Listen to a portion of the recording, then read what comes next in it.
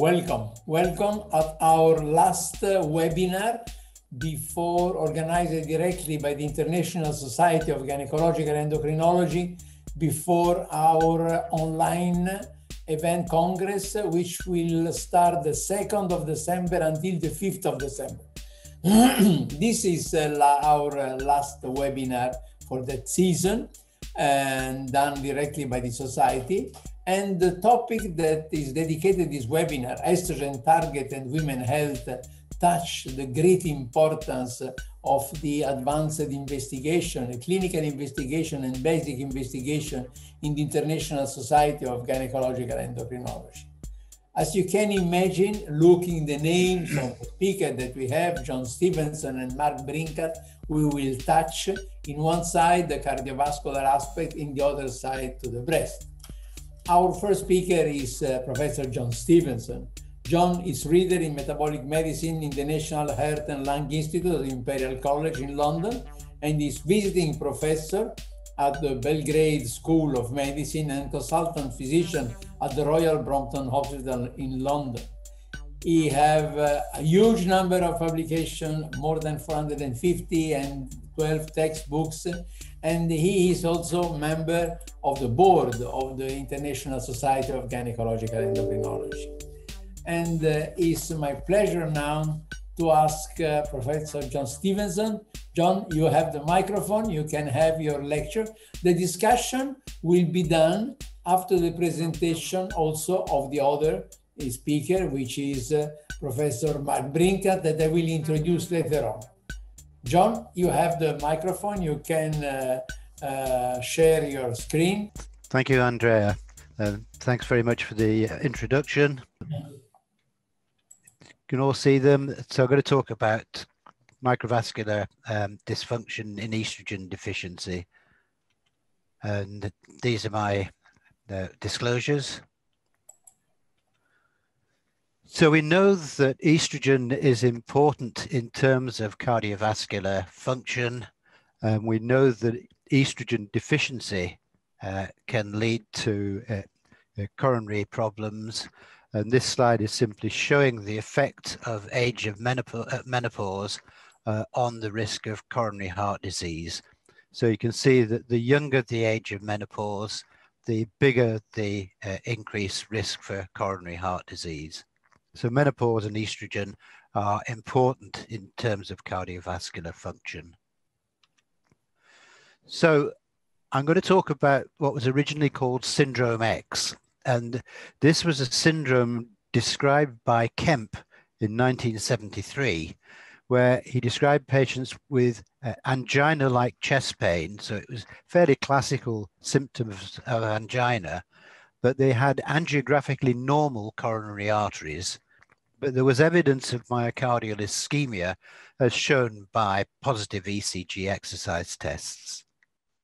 So this was he called Syndrome X. And that was fine, but unfortunately, about 15 years later, an American diabetologist, Jerry Reven, described a cluster of metabolic abnormalities that were interlinked, which he called Syndrome X, not realizing that there already was a Syndrome X. So this was insulin resistance, raised triglycerides, a low HDL cholesterol, and raised blood pressure. And so this is what he called Syndrome X. The problem came then that we actually discovered that patients that had Syndrome X, the cardiac Syndrome X, appeared to have the metabolic Syndrome X. So the nomenclature has changed, and we now call cardiac Syndrome X microvascular angina, and we now call the metabolic Syndrome X simply metabolic syndrome. And as I say, we have shown that patients with microvascular angina actually do have features of the metabolic syndrome. And it would have been very confusing to say that patients with Syndrome X also had Syndrome X. So the new nomenclature is important. And I'll just stress again that for microvascular angina, they have typical anginal chest pain, but this feature of angiographically normal coronary arteries, and that has led to some confusion, particularly actually amongst cardiologists who think that if the arteries look normal on angiograms, then they are normal, and therefore this particular syndrome can't really exist. But that is incorrect, because coronary angiography is not telling you anything about function. So the microvasculature in the heart, the tiny arteries within the heart muscle, play a very important role in regulating blood supply to the heart. But this is the problem. They cannot be visualized just on angiography. And there seem to be two main mechanisms that are causing angina in the microvasculature. So you can get dysfunction of these microvessels. They're unable to dilate to allow increased blood flow to the myocardium when they're called to do so. Or in some cases, you can get spasm, so that the microvessels constrict, thereby reducing blood flow to the myocardium. But certainly the dysfunction is by far the more common mechanism, and spasm in our experience is fairly uncommon. So just a few points about microvascular angina. It's more common in women than in men. In our studies, we found that it's about 9 times more common in women than in men. It was 4 times more common in hysterectomized women, and it often presents around the time of the menopause or soon after. And this made us wonder whether it could be related to estrogen deficiency. And I will show you some evidence for this. And just bear in mind that microvascular angina very occasionally can actually coexist with proper atheromatous coronary artery disease, so that patients may have treatment for their atheroma in their coronary arteries, but then still come back with angina because of microvascular disease. So I'm going to just show you a study that we did many years ago, looking at 20 postmenopausal women with microvascular angina and 20 healthy postmenopausal controls who were matched for body mass index and age. And they had a mean age of 58 years. And the patients with the microvascular angina, 40% of them had been hysterectomized, as opposed to 15% of the healthy controls. And of those with microvascular angina, 25% had a family history of diabetes, whereas only 5% of the healthy controls had this family history. So this is sort of making you predisposed to metabolic abnormalities. And on the right-hand side of the slide, we've got our measurements of insulin sensitivity. So the red column here shows the patients with microvascular angina, and the green column shows the healthy controls. And you can see there is a significant reduction in insulin sensitivity in the patients with microvascular angina. In other words, they are much more insulin resistant than the controls. And when we looked at the other features, the HDL cholesterol levels were significantly lower in the patients with microvascular angina, and the triglyceride levels were significantly higher. So, as I said earlier, these patients with microvascular angina also seem to have features of the metabolic syndrome. So how do we diagnose microvascular angina? Well, the first thing to say is that it can actually be quite difficult to make a definitive diagnosis. We diagnose it on symptoms, and the symptoms are usually classical angina and also dyspnea on exertion. These two symptoms are the most common in this condition. We can sometimes demonstrate ischemia. In the old days, we'd use ECG exercise testing. Nowadays, we'd be more likely to use other techniques such as stress echocardiogram to show that there's ischemia. And imaging, coronary angiography is important to exclude major coronary vessel disease. And again, these days, probably CT angiography is more commonly used because, of course, it's much less invasive. and then cardiac magnetic resonance imaging and the demonstration of subendocardial ischemia on cardiac MRI is actually the diagnostic hallmark of microvascular angina. But having said that, we still see some patients where you're unable to see subendocardial ischemia, but they still have microvascular angina. And that's probably because the MRI isn't always sufficiently sensitive to pick up some of these tiny changes that can occur in this condition. So what is the treatment for microvascular angina? Well, first of all, lifestyle factors are important. Cessation of smoking, of course, is absolutely essential. Weight reduction and increased physical activity both seem to help in this condition. And we can use standard anti-anginal agents. Often they will respond to some extent to the use of nitrates, beta blockers and calcium channel inhibitors. Beta blockers, in my experience, tend not to be that useful, but the long-acting calcium channel inhibitors are often a very useful medication for this condition. We have some newer treatments, nicorandil, which is a drug that enhances potassium-dependent channels and causes vasodilatation. Very low dose imipramine has been shown to have some benefit in microvascular angina, not because of its antidepressant effects, but because of its effects on nerve endings. Aminophylline is a specific treatment for vascular spasm. And so modified release aminophylline can sometimes be useful, particularly if it is somebody with microvascular angina that has microvascular spasm. And then two other agents we occasionally use, ivabradine, and more recently a drug called ranolazine, which seems to be a very effective drug for microvascular angina. And then the last one on the list is estrogen. And this is the importance of estrogen. And this is really the importance of telling menopause doctors about microvascular angina, because if estrogen is one of the treatments, then the cardiologists are not really going to be too au fait with how to use estrogen in this situation. So why should estrogen be useful? Because of its direct arterial effects.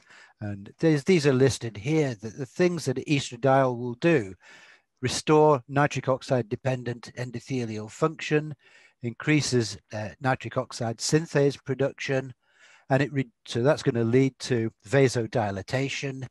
And estrogen reduces the release of endothelin-1, which is the most potent vasoconstrictor. It inhibits calcium channels, so it acts like a calcium antagonist for the vessels, again, a vasodilator. Enhances potassium-dependent channels, similar to nicorandil, again, vasodilatory. And it reduces angiotensin-converting enzyme activity, reduces smooth muscle cell proliferation, and it probably improves vascular remodeling processes. But these processes are more important for atheromatous coronary heart disease rather than microvascular angina. Now, we know that hormone replacement therapy can be very effective for coronary heart disease. And I'm just showing this one slide, a Cochrane review, nearly 32,000 postmenopausal women participating in randomized clinical trials of hormone replacement versus either placebo or no treatment, with up to 10 years exposure. And they divided the women according to the time since menopause that they initiated their HRT. So the green bar is showing the women initiating HRT within 10 years of the onset of the menopause, and the red bars showing initiation of HRT beyond 10 years post-menopause. And the outcomes they're looking at: cardiovascular death and non-fatal myocardial infarction. And what you can see from the graph on the right is quite clearly that there is a significant reduction and substantial reduction in coronary heart disease events in those initiating HRT within 10 years of onset of menopause, whereas that is not seen in those initiating beyond 10 years post-menopause. I would just point out that those initiating beyond 10 years post-menopause, although you're not seeing the benefit, equally, you're not seeing any harm. And that's an important point to bear in mind. We did studies at the Brompton. My colleague Giuseppe Rosano and Pete Collins looked at women with established coronary artery disease, but looking at the effect of estradiol on myocardial ischemia. And here they had women who were undergoing ECG exercise testing, and they were given placebo or estradiol, randomized to this in a crossover study. And what we found was that those women given estradiol, it took longer to reach the criteria of myocardial ischemia when they were exercising. And overall, they were able to exercise for longer. So this was showing a clear beneficial effect of estradiol on myocardial ischemia. Now, if you look at HRT and angina, then this was a study that was conducted in 56 postmenopausal women with angina, and this was coronary artery disease, but it was a double-blind, randomized, placebo-controlled study over a 6-week period, and the women were given either estradiol and drospirenone or a placebo. A myocardial perfusion reserve was measured by PET scanning, positive electron transmission scanning. And here you see on the left-hand side of the slide the effect of placebo. So there's no effect on this outcome. Whereas on the right-hand side, you can see that the hormone replacement therapy combination produces a significant increase in myocardial perfusion. So this is just demonstrating a clear effect of estrogen with this particular progestogen. There was another double-blind randomized placebo-controlled crossover study that we performed at the Royal Brompton. Again, Giuseppe Rosano and Pete Collins, looking at 26 postmenopausal women with microvascular angina, aged between 40 and 65 years. Again, a high rate of hysterectomy in these women, and they were randomized to either 100 micrograms of transdermal estradiol or placebo, and they were simply recording the number of episodes of angina that they got in a 10-year period. And you can see there is a significant reduction in the episodes of angina in those taking the estradiol. So this is showing you get a beneficial symptomatic effect. Another study by Pete Collins, looking at this time at the effect of infusing estradiol into diseased coronary arteries. And here they're using an acetylcholine challenge. So if you've got a diseased coronary artery and you infuse acetylcholine, it causes a constriction of the arteries, whereas a normal artery would normally respond to acetylcholine by dilating. So when they infused estradiol into the coronary artery and repeated the acetylcholine challenge, you went from constriction to actual vasodilatation. So this is just showing that you can get a positive effect of estradiol on the arteries themselves. And I'm going to show you just one more study here. This was a study of 15 postmenopausal women with microvascular angina. They're about 63 years of age. Nearly 2/3 of them were hypertensive. They had a little bit on the low side HDL cholesterol and slightly increased triglycerides. So you're getting the same sort of metabolic abnormalities that we expect.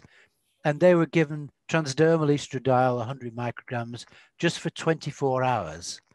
And what they looked to see was the response to acetylcholine, so in other words, looking at coronary artery diameter, and the response to glyceryl trinitrate, which shows coronary blood flow reserve. And what they found was that giving the estradiol, in terms of coronary artery diameter, the the acetylcholine caused a constriction at baseline, but after 24 hours of the estradiol, there was no constriction seen to the acetylcholine challenge. And in terms of estimated coronary blood flow, then what they saw was that there was a significant increase in response to the estradiol. So this is clearly demonstrating a beneficial effect of estradiol in this condition.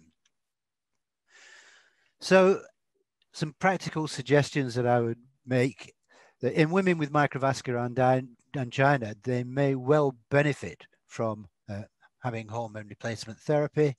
It may well relieve the cardiovascular symptoms, particularly angina, and sometimes symptoms like palpitations and whatnot.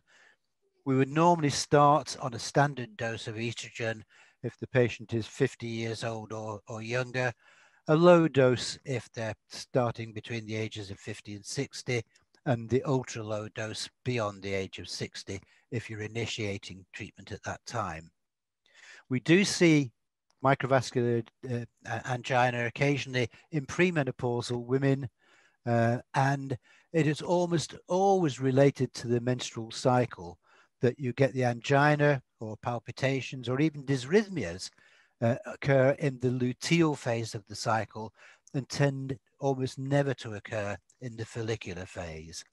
And what we usually try for these women is to give them a top-up dose of estradiol during the luteal phase, and often, although not always, this can prove effective. So this is just a practical way of approaching the problem. So I would conclude by saying that coronary heart disease, as we all know, is a major disease for women. And so if you are looking after postmenopausal women, it is important that you know something about it. Microvascular angina is very underdiagnosed. And even today, we still have cardiologists who say, well, it doesn't really exist. It's not a true condition. I would totally disagree with that and say that microvascular angina is a very true condition. We know that HRT is beneficial for prevention of coronary events, but I would say it's also beneficial in patients with microvascular angina. So it is important to have a knowledge of this condition because you will need to work with local cardiologists to encourage the use of HRT in these patients. And the cardiologists certainly will not be initiating HRT themselves, at least that's a very rare occurrence if it happens at all. And of course, we know that the benefits depend on the types of hormones, particularly the type of progestogen that you use, the dose of hormones, which is critical depending on the age of initiation of therapy. So we can work with cardiologists and help them to use HRT and to use it appropriately. So with that, I would like to thank you very much. Thank you. Thank you very much, John, for that fantastic lecture. We will come back later on to discuss the effect of microvascular angina and also in general the cardiovascular effect of estrogen. And it's my pleasure. We see the smiling face, yes, his smiling face of Professor Mark Brincat. As I will remind you, Mark Brincat, he has served as chairman and director of obstetrics and gynecology in the Department of Health on the Maltese Island until 2018. And is currently professor at the University of Malta Medical School and honorary clinical professor at Queen Mary University in London. So here is the big conundrum in HRT. Does HRT cause breast cancer? And this is a straightforward question. Most people would say yes. But in fact, this was not so 40 years ago. 40 years ago, the opposite was what was believed, and I think correctly so. And it is that it depends what estrogens you're talking about, and it depends what breast cancer you're talking about. Indeed, in many studies, and I would like to refer to Harry and Koenig's review articles, and particularly in a special edition of the Climacteric, which dealt with this issue. and as well in conjunction with work on estetrol. Indeed, estrogen needs to be used in cell lines as the gold standard for causing apoptosis in breast cancer cell lines. And tamoxifen was compared to, say, estrogen to test its efficacy in apoptosis in cell lines. And there are also instances when estrogen infusions, even Premarin infusions, were used in the treatment of metastatic breast cancer. So this is very strange. It might sound very strange to many of your listeners, but this is what was happening in the 60s and 70s. So then, of course, this was put aside. Estrogen were used as a form of HRT, and we not see the huge increase in breast cancers that one would expect with HRT. And the story for HRT carried on. So I have no financial relationships to disclose. And for a while, everybody forgot about estrogen and everybody discovered tamoxifen. And tamoxifen, in a different setting, and tamoxifen, you remember, is a SERMs. It occupies estrogen receptors. It is an estrogen-like, so estrogen-like effects on the uterus, but anti-estrogen-like effects on the breast. Now, in an adjuvant setting, one of the early studies had shown that after using tamoxifen for 5 years, compared to control, these are in patients who already had estrogen receptor positive breast cancer, there was a reduction both in mortality as well as in recurrence rates. Let me just make sure that's my, okay, hopefully we're all right. And you can see that this study showed an 11.8% decrease in mortality and recurrence. And this therefore led some to believe that it was possible to use tamoxifen, one as a form of chemotherapy, an effective chemotherapy, a very simple form of chemotherapy because it's an oral preparation, and that it was in fact decreasing incidence of breast cancer. Then there was another study called IBIS-1 where tamoxifen was used as in chemo prevention. So here we had patients who were at relative risk of developing breast cancer, and this particular study, which went on for 7 years, we will give the references later. It was known as the IBIS study, the IBIS-1 study. It was a multi-center trial. We were one of the centers taking part in this trial, and there was in fact a reduction in relative risk of women who are at risk of having invasive cancer, but also a relative reduction in women who are at risk of developing DCIS. You can see quite big drops, 43% drop in women who had breast cancer. So these women did not develop breast cancer. There were this much less women developing breast cancer, and DCIS, this much less women developing breast cancer after 7 years. Quite a long study and a big study. Now, if you looked at the estrogen receptor positive cancers alone, this drop was even bigger and reached levels of 62%. So whereas on the estrogen receptor negative breast cancers, this difference did not show up. So the message here is that it was really only in those women who had estrogen receptor positive breast cancers who were able to experience tamoxifen and who saw the reduced rates. Raloxifene is a similar story. Raloxifene is another SERMs. This time we have got some form of antagonistic activity on the uterus itself.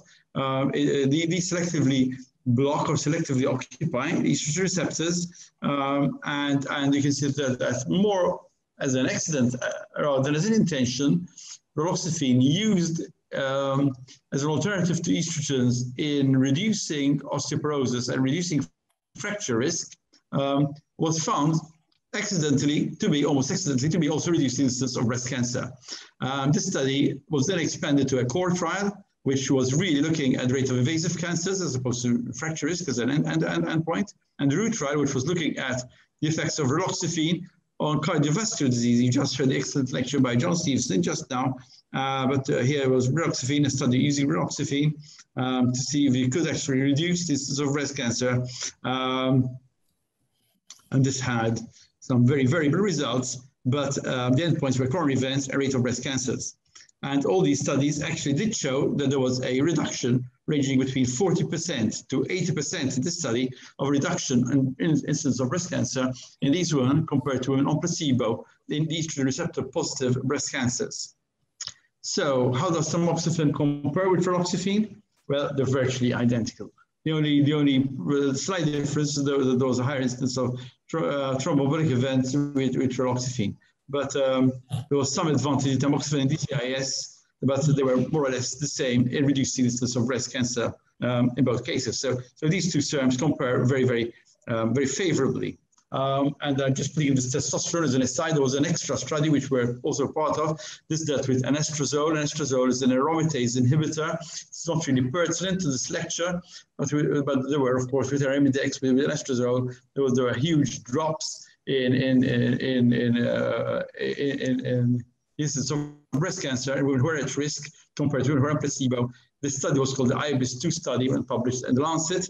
There was one small study, as an aside, where subcutaneous testosterone was added to anastrozole, and this had significantly even lower incidences of breast cancer. So testosterone also seems to be protective against developing clinical, and I really would like to emphasize the word clinical breast cancer, estrogen receptor breast cancer. Now, the WHI, as you know, threw a spanner in the works somewhat, because the first studies in 2001 showed that CE plus medroxyprogesterone acetate did increase in a most significant way the incidence of breast cancer. However, even in these early stages, we had CE versus placebo. And this slide just illustrates that the CEE, conjugated equine estrogen plus medroxyprogesterone acetate in women who had a uterus had studies that went up to 5.6 years before they were stopped, whereas the conjugated equine estrogens not having had similar problems as the MPA was carried on for a while longer, and this was this went on for 7.2 years. Now, I would like to remind you that WHI was primarily intended to see whether women benefited from a reduced incidence of cardiovascular disease with estrogens, had nothing to do with breast cancer and nothing to do with menopausal symptoms. It was just this theory, this idea, this hypothesis that you could actually reduce the incidence of a cardiovascular events. And as a result, women who are blinded had not to be suffering from hot flushes and sweat, which, you know, is an early sign and an almost ubiquitous sign of the menopause. This results in the average age of women recruited to the study of being over 60 years old, when we know that the window of opportunity, or the average woman that we treat, happen to be women in their early 50s. This makes a completely different ballgame.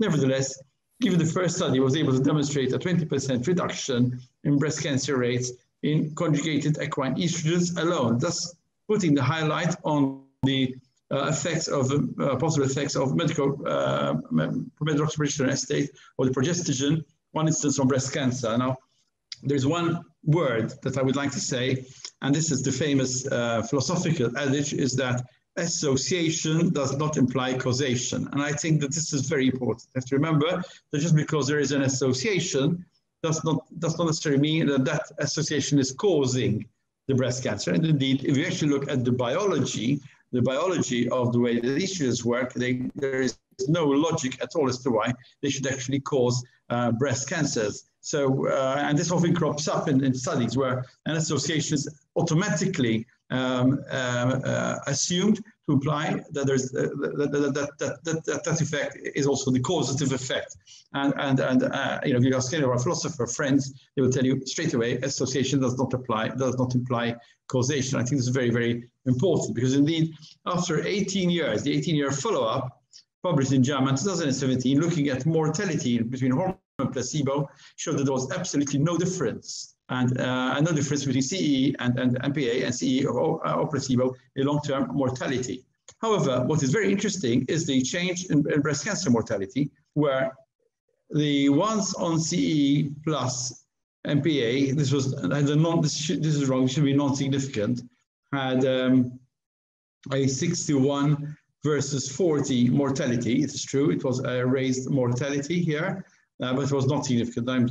I apologize for this here. But what was more astounding was the reduction in breast cancer rates, 22 versus 41 in breast cancer mortality in the conjugated equine estrogens alone. This is a reduction of 45%, and this was significant. And really is very similar to the rates we saw with tamoxifen, and which were with the average from all the studies with raloxifene. So when you've got an estrogen receptor breast cancer, raloxifene, tamoxifen, CE seem to be operating in the same way. They seem to be protecting the women against breast cancer, provided they're used on their own. Here, this was non-significant, but still something to be noted. And I've got to remember that the ones on CE here were on CE for a longer period of time, 7.2 years, as opposed to the CE plus MPA, where an average of just over 5 years. There was protection in colorectal cancer, protection in Alzheimer's. It's a study that really is looked at in detail, also because the patients were divided into decards, into 10-year groups, and the group between 50 and 60 in particular performed much better in virtually every single parameter seen, including Alzheimer's, some of which had actually reached significant differences, like Alzheimer's and like breast cancer, in every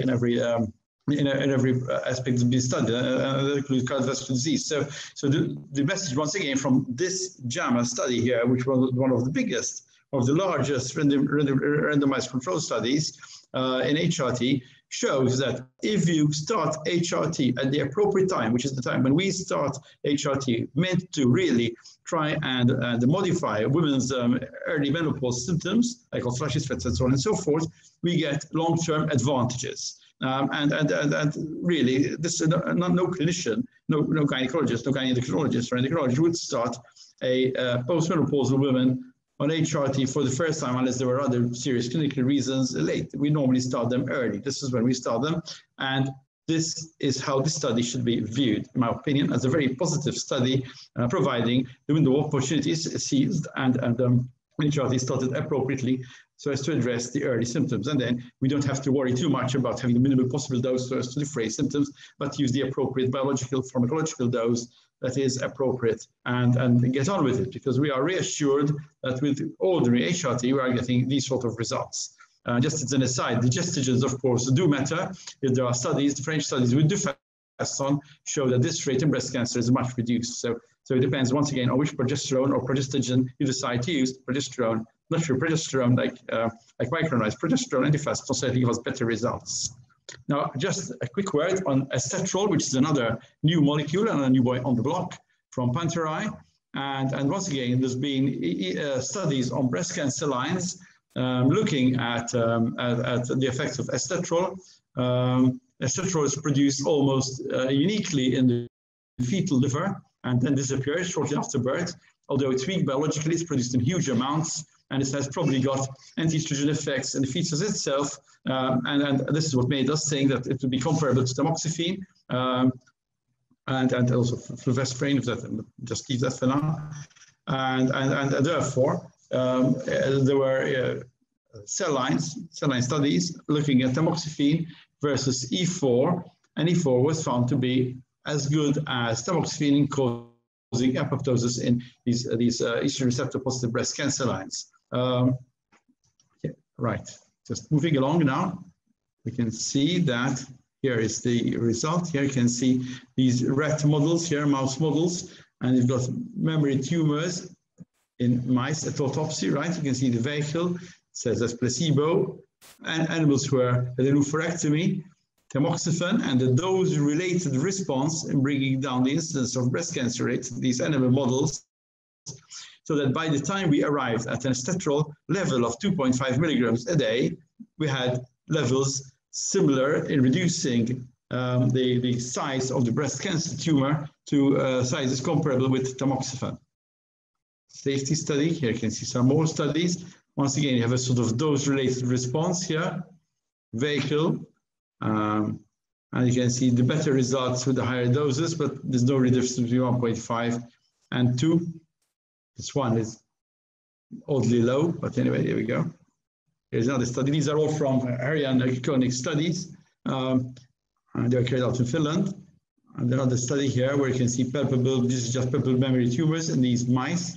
And really you can see that E4 removes existing breast cancer dose dependently. Sorry, it removes the existing breast cancer dose dependent. So the higher the dose, the better. But you then reach a plateau, like any other biological system, a pharmacological system. You reach a plateau, and beyond which you don't get much of an advantage. So here we're using 10 milligrams, and this seems to be the plateau that's reached. This is the maximum positive benefits you can get.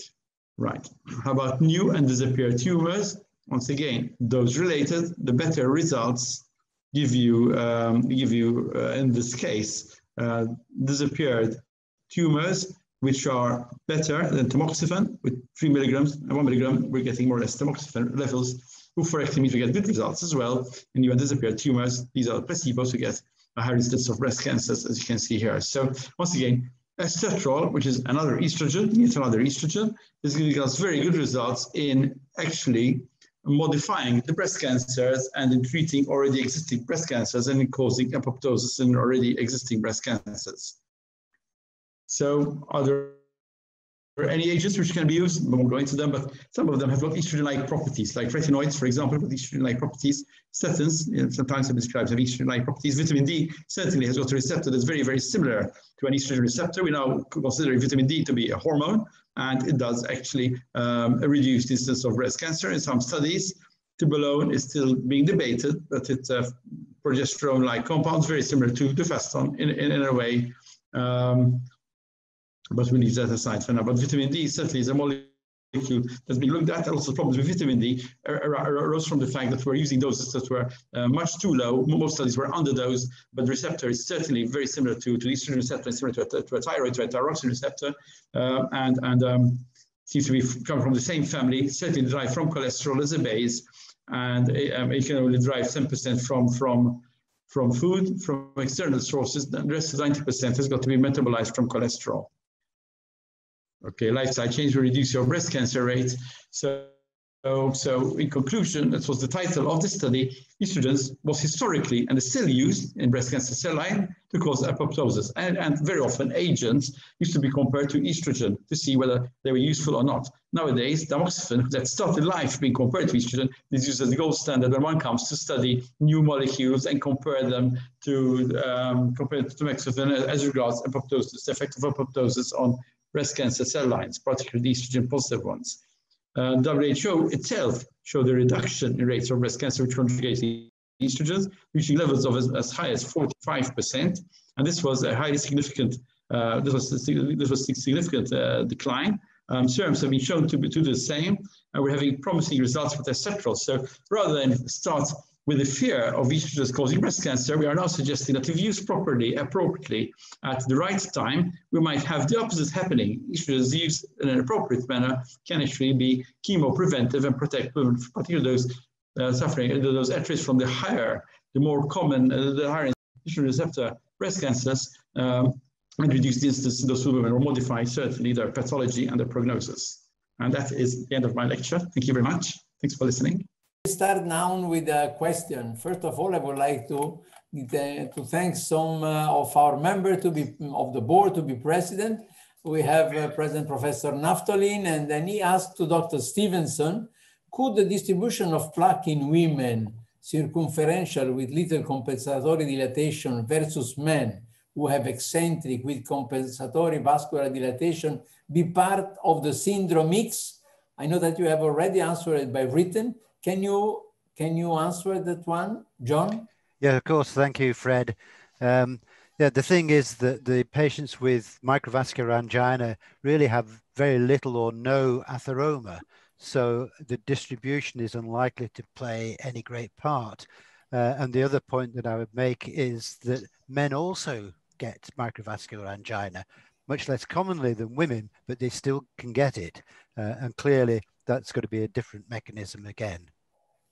Thank you very much. And then now I would like to ask to Mark, why are lessons learned from tamoxifen and raloxifen relevant to the estrogen breast cancer story? Well, as I indicated initially, the original studies looking at cell lines were compared to estrogens because estrogens were regarded as causing apoptosis in breast cancer cell lines. So that is the first reason. And the second reason is that tamoxifen and raloxifen occupy estrogen receptors, the same estrogen receptors that E2, for example, occupies. And therefore, it is only, well, one might say it is logical that there are some properties that SERMs have which are in common. And when it comes to the reduction in breast cancer incidence or the modification of breast cancer recurrence, they seem to be the same. But one obviously always has to compare, to be aware of the biological, of the pharmacological levels. Yes, you've got to have the appropriate dosage. Thank you very much. And then now we have a question for John. What is the most important investigation to be undertaken in these patients? Who, myself? Yeah, I mean, the best investigation really is a cardiac MRI, because the demonstration of subendocardial ischemia is the hallmark of microvascular angina. And it's useful if you can demonstrate that, particularly when you get cardiologists that refuse to believe that the condition even exists, and they can't argue with that sort of finding.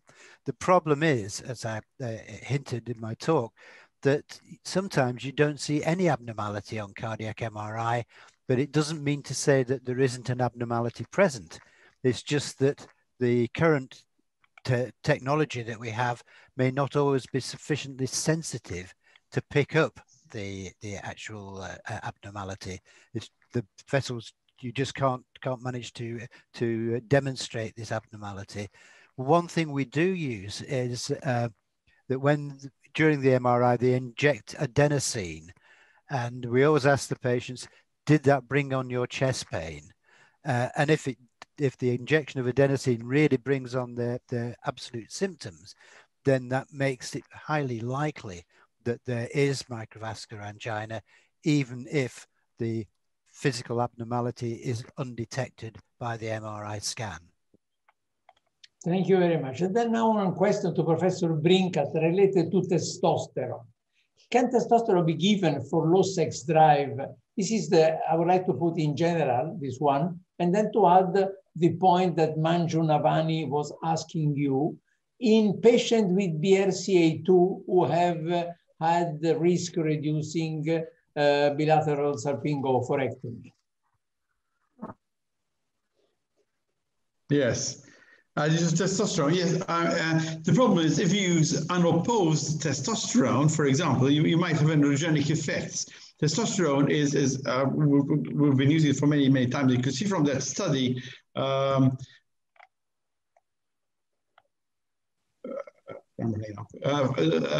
that testosterone was used with an estrozole, and there was very little side effects. There was a reduction in breast cancer rates.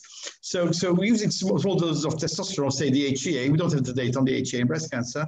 At least you will have positive effects from a concentration, libido point of view, well-being point of view. Certainly, testosterone is just as good as estrogens in suppressing hot flushes, for example. But you've got to be careful that you don't get androgenic effects. So I think the lower dose you use, the better, probably. We've got the gels, now testosterone gels, and you can use a tiny dose of injectable if you like. But using, say, a testosterone implant on its own without opposed estrogens might lead to androgenic side effects. Okay, we don't have any data on tamoxifen and androgens, to my mind, but that might be worth looking at. Thank you very much. And then now for John. John, should the metabolic abnormalities be treated in this kind of patients?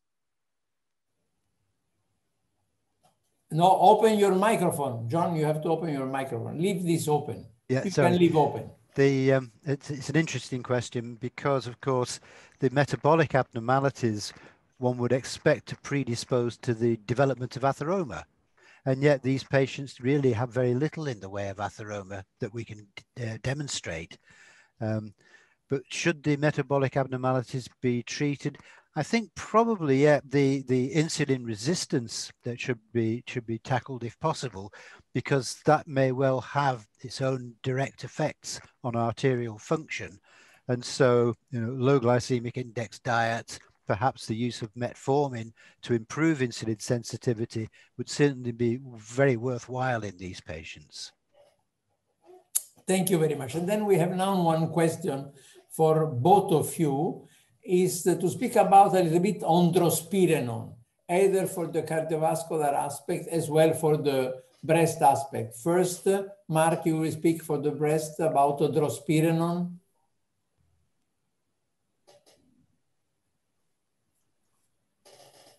You hear me? Yes, Mark? Yes, I'm hearing you. Well, drospirenone is an anti-androgen. It's a 5-alpha reductase blocker. So, at the end of the day, To be honest, think it's a great gestogen. It's a great progestogen because it's going to be neutral from a breast cancer point of view. We don't have enough data on it, but it's also an antidiuretic, which is also very useful. And in combination with HRT, it's theoretically going to be a very safe progesterone alternative to use. I mean, we certainly got a lot of experience with drospirenone in the contraceptive pill, and now with the new HRTs, well, they're not so new now anyway. The patients seem to get on very well with it. They don't complain. As progestogens go, I think we have the added advantage, of course, apart from the breast story, we have the added advantage that certainly the best progestogen from a complexion point of view. You know, some postmenopausal women start getting androgenic-like features, not only in hair distribution, but also sometimes, I've just seen one not so long ago actually, they start getting acne, sometimes for the first time in their lives, you know. So using a form of HRT with drospirenone in it would probably have cosmetic advantages as well, in addition to the obvious cosmetic advantages that estrogens give. Thank you. And then, John, what do you believe about the drospirenone effect for as progestogen in microvascular angina sufferers? Yeah, I mean, the advantage of drospirenone is its anti-mineralocorticoid effects, so that you actually get a lowering of blood pressure. And this, of course, is incredibly important for the cardiovascular system. And it's a matter of great regret that the HRT containing drospirenone has been withdrawn from the market, certainly in the UK, on purely financial grounds. You know, it's a great shame that this has happened. Okay, and yes, then we still have Angelique here. We still have them here. And then now a question for Mark. What is the difference in using estrogen on 50 years old versus 65-year-old women? Yes. What HRT? Sorry, I didn't get the question. What is the difference in using estrogen on 50 years old versus 65-year-old women? Yeah, this is a very good question. Once again, it depends on what you are using it for. Now, I think the question refers to using it de novo for the first time, Yes, this is time, you know. So if you're using it for the first time in a 50-year-old for hot flashes, sweats, or whatever, you are likely going to get additional long-term benefits from the osteoporosis, Alzheimer's, cardiovascular disease. If you use it for the first time on a 65-year-old, you might be wanting to address vaginal dryness or vaginal atrophy, or maybe GSM.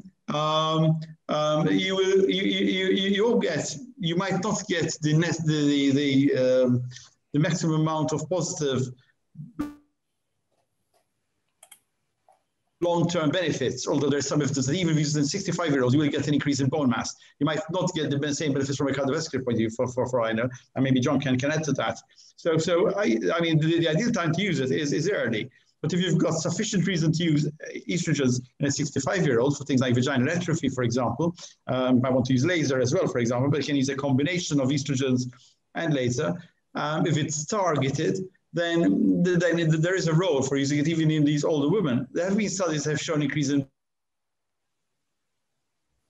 bone mass in a 65-year-old, but it might not be a good idea to recommend it as first-line treatment, only because that's what the medicines authority says. I mean, in our experience, using estrogens in an older woman is also good increasing bone mass, but perhaps you might increase this of thrombosis, say, and maybe that is where some of the problems arose in using with the WHI study. But using it estrogen on their own, once again, did not seem to increase the incidence of breast cancer dramatically. So,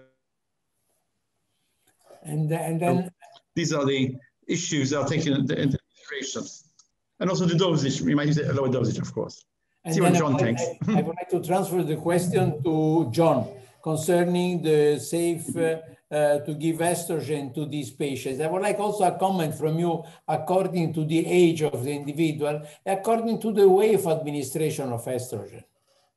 Yeah, I think that in the older woman, you can certainly start estrogen safely, but the dosage is absolutely critical.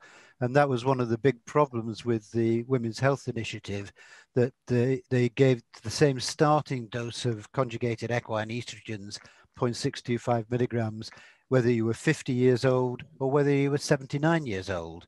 And certainly, from an endocrinological point of view, that doesn't make any sense whatsoever. We're very used to giving much lower starting doses of any hormones to older patients compared with younger patients. Exactly, yes. And again, one would perhaps think that the older the patient is, obviously, you've got other risks. The great, for example, venous thromboembolism risk is very age dependent, and therefore the very old patients, you would probably want to use a transdermal route of administration purely to prevent any increased risk of VTE. That may well feed back in terms of coronary heart disease prevention as well. Okay, and then now a question from Simona Ursu to Mark. Breast cancer surgical solved, Femara for 3 years. What would you recommend for palpitation and sometimes breath difficulties? So this is a woman who's had a breast cancer, breast cancer surgery, right? Was 3 years put on Femara. Letrozole, yes, and she's got palpitations. Well, I mean, these are the ones who suffer quite a lot, especially from vaginal dryness and vaginal atrophy, particularly if they've had a hysterectomy. So these are patients where we've seen that low-dose vaginal estrogens actually work. They can be given vegefem, for example. You have very, very little by way of serum levels, but that might be just enough. You don't need a lot of estrogen to suppress hot flushes. But certainly the old-fashioned idea of using a gestogen. Okay. And in these cases, I don't think it's a good idea anymore. Yeah. So I would just use vaginal estrogens in their case and see how it goes. Take from there. You can of course use SSRIs. Of course, you can use things like 60 milligrams of fluoxetine, Prozac, or 20 milligrams of Seroxat, and then these give as much as a 60 to 80% reduction in breast cancer. So I think this is where the SSRIs and the SNRIs do have a role as well, which should be considered. Thank you. And then now a question. I probably go for a balance of an SSRI and some vitamin. Okay, thank you very much. Now for John, a question from Jovan Delev. He asks, according to which parameters we should choose duration of hormone replacement therapy on individual women? How long should you give HRT for? It's a favorite question, one to which there is no good answer. I would simply say use HRT for as long as it takes to achieve the aims of your treatment.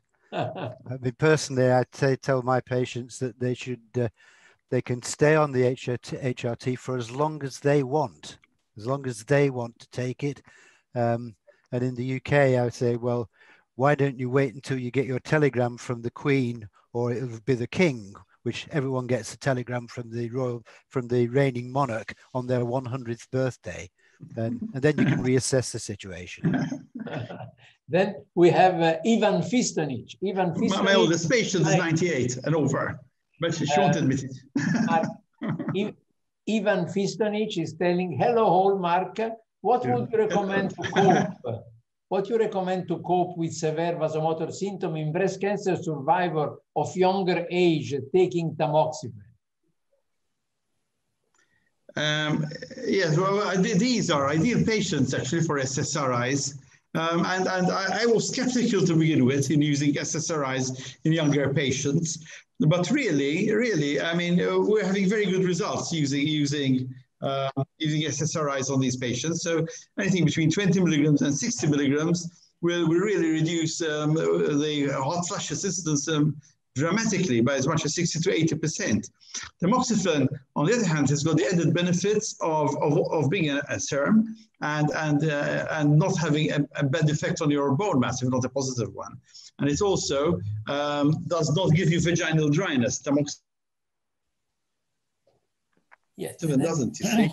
Might even give you thickened endometrium. Sometimes yes. that worries us, you know. So I think a combination of that, and also the other advantage you might want to consider, my friend Fistanich, of course, is that if you are using an estradiol, an aromatase inhibitor, then of course that's his favorite laser, which is very, very useful for vaginal dryness. And these are the sort of patients who actually do well with a bit of androgens as well, which is off-label, but they might want to use a small dose of androgens. So what with your SSRIs and a small dose of androgens, you will certainly improve these poor breast cancer survivors, psychological status as well. So I think you've got that added benefit. Yes. That would be the cocktail I would use here, Ivan. Sometimes we have a family cocktail that we are using. And then a question again from Fred Naftolin to John. He asked, in one starts estrogen in more than 10 years postmenopausal woman, if she starts the estrogen after more than 10 years, should add aspirin to avoid venous thromboembolism? There's not really very good evidence to say that aspirin would help in that situation. The more important thing is to make sure you get the starting dose correct to prevent the risk of venous thromboembolism in the first place. If you're any concerned about that, of course, go for the transdermal route, because that seems to be safer than the oral route, although in part that may also be due to dose as well as route of administration. Okay. Then now, dear friends, we are also the last directly organized by the society webinar before the Congress. I would like that you give a final comment on one point. John have to give a final comment on cardiovascular effect of hormone replacement therapy. We heard the WHI, we heard their JAMA published paper in 2017, we heard all the European studies. What is your, not only your view and your perception, but your certitude about the effect of hormone replacement therapy in function of the what hormone has been used as estrogen, what hormone has been used as progestogen, for cardiovascular effects after now, just before the Congress. Then we will hear at the Congress if we have something new. And then the question for Mark will come later. Then now, John. Okay, so I think overall, I would say that the totality of evidence we have at the present time would suggest that HRT is beneficial for the cardiovascular system, particularly in the primary prevention of coronary heart disease in postmenopausal women. And we really don't have any other treatment that is effective in women for the primary prevention of coronary heart disease. So I think it's terribly important that we consider HRT. The other problem is, of course, that we have HRT as the best primary prevention treatment that the cardiologists never knew about. Thank you, John. And then sorry, you wanted in terms of the estrogens and progestogens, then I would say that estradiol is the preferable estrogen, and that either micronized oral progesterone or dydrogesterone would be my first choice progestogens. Thank you very much. And then now for Mark. The women fear about breast cancer is the major reason that reduce the compliance for hormone replacement therapy. I would like on comment from you about what we know now before the Congress about hormone replacement therapy, molecules used for that one, and in changes in the risk of breast cancer, of natural risk of breast cancer for women. Yes. Firstly, I think we have to emphasize that HRT is used not to cause or prevent breast cancer, but to relieve short-term symptoms of menopause. And I think this is the biggest important thing. And also to help in long-term problems. So HRT has got its niche And that's what it's used for. And the women obviously want to improve their quality of life from these symptoms. Now, after over 60, 70 years of studies in HRT, we have modified the molecules. We know that there are molecules of estrogens, such as conjugated equine estrogens, which ironically is the one that we've got the strongest evidence on. We now have the strongest evidence that conjugated equine estrogens used on their own at 0.625 milligrams daily will not only obliterate all your short-term symptoms and be advantageous for your long-term symptoms, but also reduce your incidence of breast cancer by 45%, according to WHI study. So certainly, Premarin is safe. We don't know why the mixture of molecules works in this way. It's a big mishmash of estrogens. Nobody has ever identified the single, the single biologically powerful unique component of it, but it works as a whole. And biology is like that. Biology works as a whole of molecules rather than a single one. Then, of course, estradiol, which is a natural estrogen, which is the biologically natural estrogen, or bio-identical estrogen, which we have known for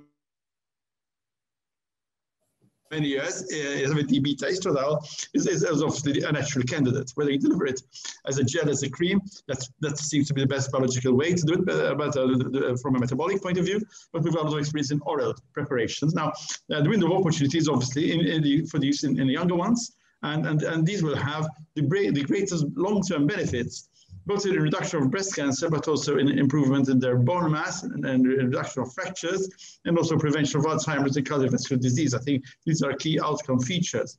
When it comes to progestogens, the first message is, if you do not have a uterus, the famous adage, which is no uterus, no progesterone, no problem. That's it. That's it. So there's no need to have a progesterone if there is no estrogen. And then we have a number of choices. If you don't want a period, you've got a Mirena coil, an excellent device, put it in. You hardly get any serum levels of levonorgestrel inside, and that's a good idea. Otherwise, I agree with John, either micronized progesterone or dydrogesterone, and now maybe drospirenone are the perfect progesterones to use. Okay. If you're going to use it in older women, then use gels. They're better gels, better than oral, and treatment in older women tend to be targeted for GSM, vaginal atrophy, and so on. So that's the message. It's very simple. HRT is very simple. I don't see why people, they've got fantastic multisystemic effects. It's very simple from a biological point of view. It's certainly much simpler than many pharmacological drugs which are produced in labs like statins and all these sorts of, not to mention chemotherapy agents. And people should know that at the end of the day, 6 years of experience plus millions of years of presence of these hormones in our systems must be good for us. Okay, then, dear friends, these were the voices of John and Mark. Now, I thank all of you. I think it was a very pleasant webinar. We have enjoyed not only the explanation of the different topics, but also the participation to the discussion. Thanks, John. Thanks, Mark. Thanks to everybody. I invite all of you to join us at our next virtual Congress from the 2nd to the 5th of December. The 2nd of December, we will start at 9 o'clock in the morning with all the session of that day. And every day there will be added all the session of this day, then the 3rd, the 4th, and the 5th. And since that moment, all the Congress will remain available until April 15. Then enjoy, it will be a great event. And hopefully when the COVID will be defeated, we will meet again in Firenze in March 2022. Now I wait all of you for our virtual Congress. Enjoy, enjoy.